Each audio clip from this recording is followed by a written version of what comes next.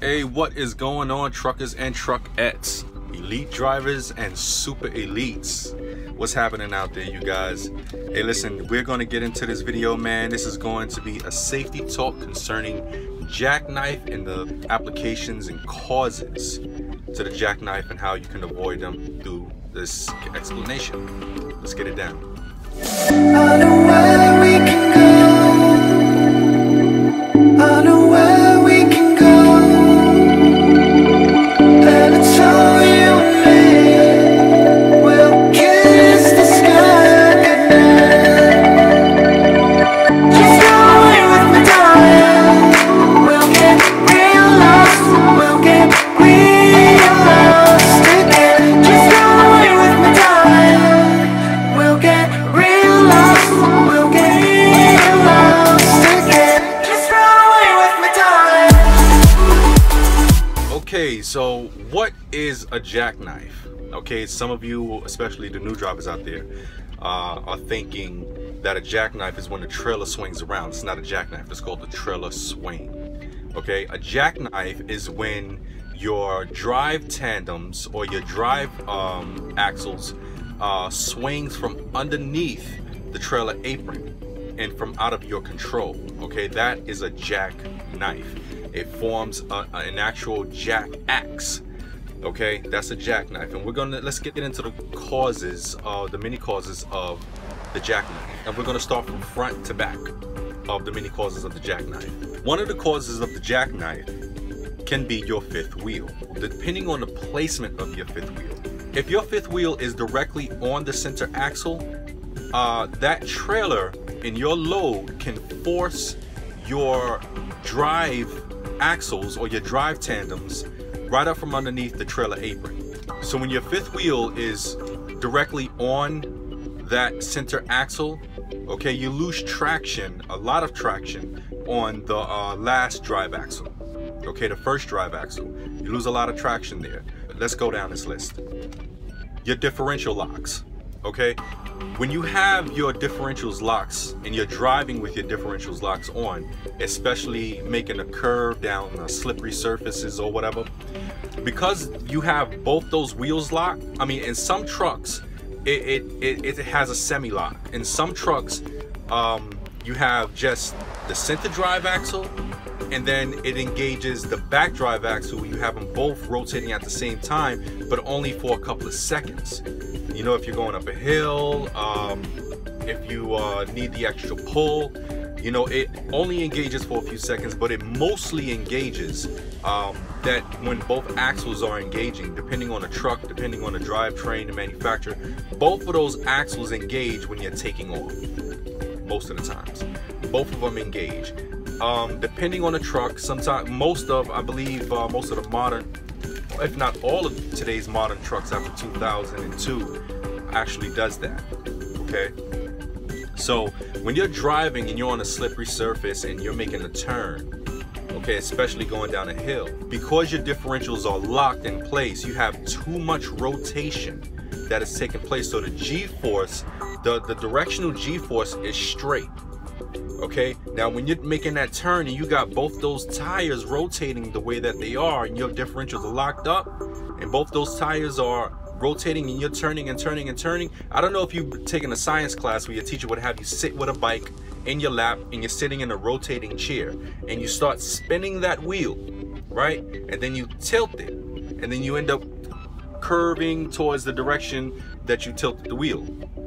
So that's pretty much the science of behind having your differentials locked, because of the G-force rotation. Is too much G-force rotation when you have those differentials locked, and it can cause you to jackknife. It just your drives will swing out on their own. Okay, it won't be forced out or anything like that. It will swing out on their own. So you want to make sure that those differentials are not locked. And a lot of drivers, especially the driver a couple of years ago who was training me, which had his differentials locked in wet weather. Okay, but I didn't know any better, but now I do. You understand what I'm saying? So let's move on down the list. We got more safety talk to talk about. So the first cause that we have here is the setting of your fifth wheel. You don't want to set the fifth wheel directly over the main drive axle. Okay, it's either between the two, one notch over. All right, between the two, one notch over, but you don't want to have it hovering above your main drive axle. The second is your differential locks. Okay, you don't want to have your differentials locked all the time, especially in wet weather. The third cause to a jackknife is your tandem settings. Okay, now this is important because this is twofold. Because when you have more weight on your tandems, that has a tendency, especially with the overhang, your trailer will weigh down. It'll create a seesaw effect. Okay, your trailer, the back of your trailer, the ass of your trailer will weigh down while the kingpin is somewhat lifting up the drive wheels off the ground. So let's say you're making a curve, you're making a turn, or it's probably wet outside, and you hit a crazy bump. You hit a nasty bump, you're making a turn, and your drive tandems ends up going up. Okay, your drive tandems go up. They may not literally lift off the ground, but what takes place is they lose more traction. Okay, and while you're making this turn, if you don't gain that traction back in time, you're gonna end up jackknifing. So you don't want to have too much weight on your trailer tandems. Okay, you don't want to have too much weight on your trailer tandems. And I've gotten into critical debates with other truckers out there saying that because when you're an owner operator, you don't want to put more wear and tear on your trailer, on your tractor. It's totally understandable, which is the reason why I've made videos concerning, because the wear and tear that they're talking about is damaging your shocks, wearing out your airbags, and wearing out your tires, and disalignment of your drive axles. Okay, and my video clearly, but my videos are trucking tactics, concerning the preservation of your tires, your axles, your shocks, your airbags, and all that good stuff. You know what I mean? Well, actually, not the airbags. The thing that I wanted to say about the airbags is that if you keep your airbags moist, like oiled down a little bit, you can get like an oil spray and just spray the airbags to prevent them from getting a dry rust or a dry rot taking place around them. Just spray your airbags down. You only need to do that like once every 2 months. You understand what I mean? But so that's what's on our list. We're gonna keep going down. So make sure you keep your weight balanced, just a little bit more weight, probably 500 pounds, 200 to 500 pounds more on your drives. Plus, like I said in my other videos, you'll save a lot more fuel that way. Okay, another thing okay, a lot of companies are going to be mad at me for this one, but the majority of most jackknives that happens with any type of tractor are not big rigs, they're day cabs. How? Day cabs have a smaller drivetrain. Okay, if you look at FedEx, if you look at UPS trucks, all those guys that do regional, dedicated regional, or expedited regional, a lot of those guys, they drive fast like crazy.